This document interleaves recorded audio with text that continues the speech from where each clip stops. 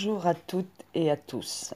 Avant de commencer cette vidéo, j'aimerais vous expliquer d'abord que les photos qui seront diffusées sont faites par Rémi, son pseudo Rémi Fassol, qui est un des abonnés depuis assez longtemps et qui m'a fait partager donc son blog sur des photos qu'il fait lui-même en se promenant dans sa région. Elles ont attiré mon attention au point que je les partage avec vous et de ce fait, je vous mets le lien de son blog pour que vous puissiez lui rendre visite si vous aimez la photo, tout comme moi. Merci encore à toi Rémi et je t'embrasse. Cette vidéo portera sur le mouvement des Gilets jaunes contre la perversité narcissique. Il m'était nécessaire de faire une vidéo sur ce qui se passe en ce moment partout en France et dans certains pays en ce qui concerne le mouvement des Gilets jaunes. Nous avons ici un mouvement qui, comme vous le constaterez, ne supporte plus les mensonges, les manipulations, les violences, toutes ces machinations, la corruption, la répression aveugle, les arrestations, les gardes à vue abusives, les condamnations que l'on constate pour nous déjà en France, et surtout les insultes dirigées vers les Français, car ce pseudo-président qui n'a pas caché son mépris envers chacun d'entre nous. Le mouvement est vivement soutenu par beaucoup de personnes et de toutes catégories, voire même des avocats, des juristes.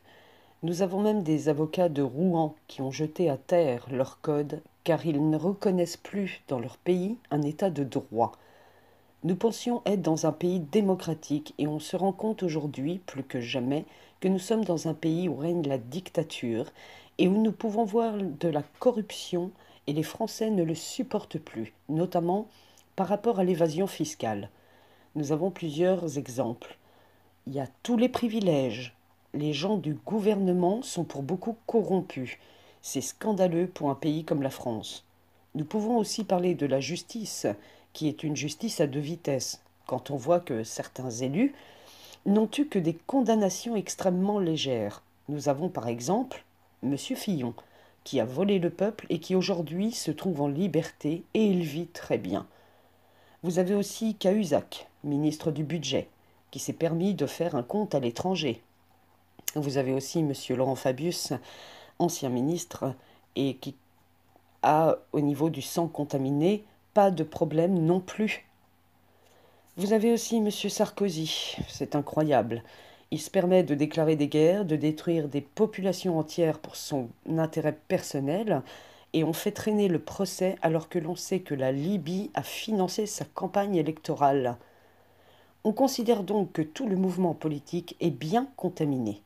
Pour ma part, je considère, et je cite ce pseudo-président, comme un pervers narcissique au pouvoir, et c'est ce que nous pouvions redouter de pire pour chacun d'entre nous. Son comportement et ses agissements contre le peuple nous montrent très bien qu'il est effectivement un PN. Je démontrerai quelques points qui le prouvent plus loin dans la vidéo et qui rejoignent la plupart des points déjà cités dans mes autres vidéos. Je dirais donc qu'effectivement, le mouvement des Gilets jaunes était inévitable. On nous invente des taxes constamment. Le SMIC n'est pas en cohérence, alors qu'il le pourrait s'il y avait un arrêt de l'évasion fiscale.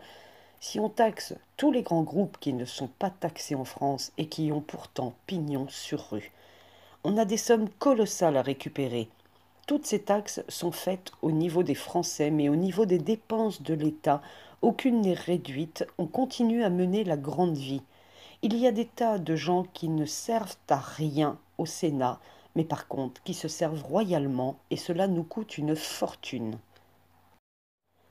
Nous savons tous ici qu'il est extrêmement dur d'arriver à bout d'un pervers narcissique et qu'il est important d'être entouré de proches, de gens qui nous soutiennent pour nous aider à passer outre ces individus, et en cela le mouvement des Gilets jaunes est quelque chose qui nous montre de plus en plus, et ce, chaque samedi depuis le 17 novembre, que toutes ces personnes se réunissent, s'unissent pour une même cause, passent énormément de temps à être solidaires pour combattre ce tyran, ce pervers narcissique.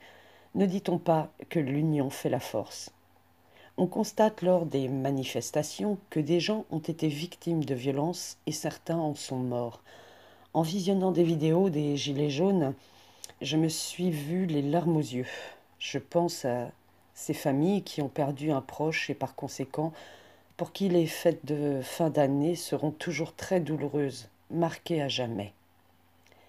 Avec tout cela, ce que je constate, c'est que toutes les personnes reprennent confiance, prennent conscience aussi qu'ils ne sont pas seuls et que tout le monde peut s'entraider et soutenir son voisin.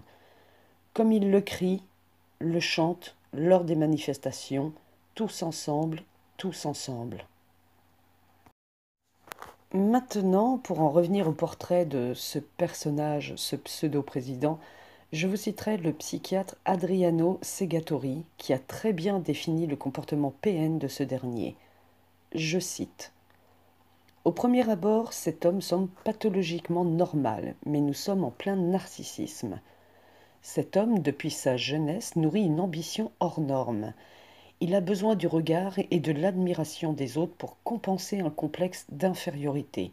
Donc, nous sommes confrontés à 3 paradigmes qui définissent un certain type de personnalité. Premièrement, l'idée qu'il n'existe pas de limite. Deuxièmement, un sentiment d'omnipotence dès son enfance, mais encore plus présente à l'âge adulte. Troisièmement, un narcissisme qu'il n'est pas interdit de définir comme malveillant. Qu'est-ce que structure ces 3 paradigmes? Ça structure ce qu'on appelle une psychopathie, car nous sommes confrontés à un individu qui, comme organisation psychique, est parfaitement définissable comme psychopathe.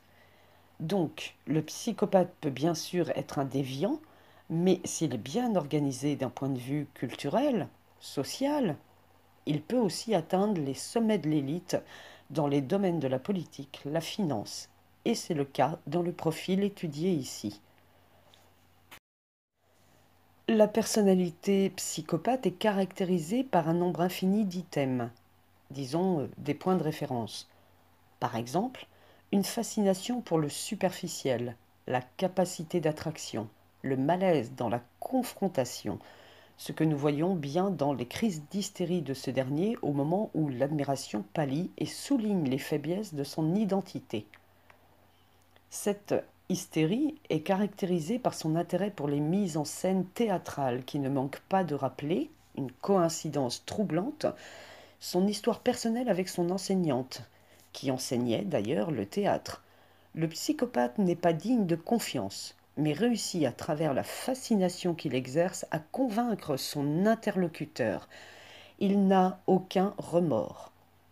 Lorsque le président parle des pauvres ou insulte les prolétaires du Nord en les réduisant à des fumeurs et des alcooliques, lorsqu'il dénigre les femmes en les rabaissant au rang d'ignorantes, et c'est vrai qu'il ne voulait pas vraiment le dire, mais son inconscient a parlé pour lui, car il croit à ce qu'il dit et ne peut pas s'empêcher de l'exprimer.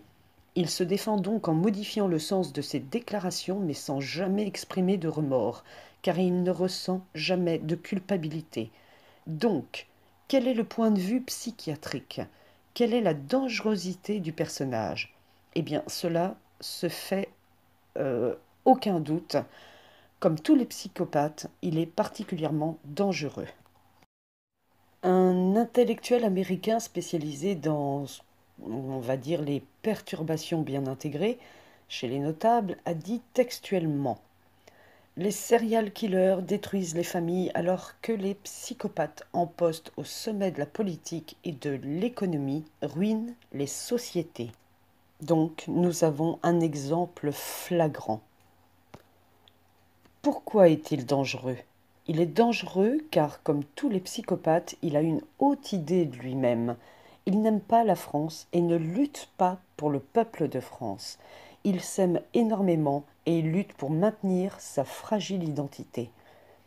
La conflictualité face à, par exemple, Madame Marine Le Pen n'est pas pour lui une conflictualité seulement de niveau politique. Il ne peut pas accepter qu'une femme, la Marianne, la représentante de la France, soit son antagonisme. Il a besoin d'une mère nourricière. Toute autre relation avec une femme devient difficile à assumer. Donc, cette fragilité est très dangereuse car, comme pour tous les psychopathes qui travaillent uniquement pour eux-mêmes et qui considèrent les autres comme des instruments pour sa propre grandeur, souligne dans ce cas à quel point de danger se trouve actuellement un pays comme la France entre les mains de ce genre de personnages. Voici donc pour cette vidéo. J'aurais eu tellement d'autres choses à rajouter, mais je pense que cela est assez pour comprendre que nous avons tous fort à faire et que nous avons, je pense, encore de mauvais moments à passer avant peut-être un changement. Et pour cette fin d'année bien malheureuse, je vous dirais comme toujours de prendre soin de vous protéger le mieux possible. Croyez en vous et je persisterai pour ma part à dire que je soutiendrai le mouvement des Gilets jaunes. J'aimerais préciser une dernière chose très importante. Je ne fais pas de politique. Je fais juste un constat d'une situation, d'un personnage, et je ne tolérerai pas de commentaires déplacés, d'insultes ou toute autre chose comme j'ai pu depuis plus d'un mois lire sur les réseaux sociaux. Ils seront donc immédiatement supprimés. La violence est ailleurs. Je vous souhaite à tous tout le bonheur que vous puissiez mériter. Je vous embrasse et je vous dis à bientôt pour la nouvelle année. Au revoir.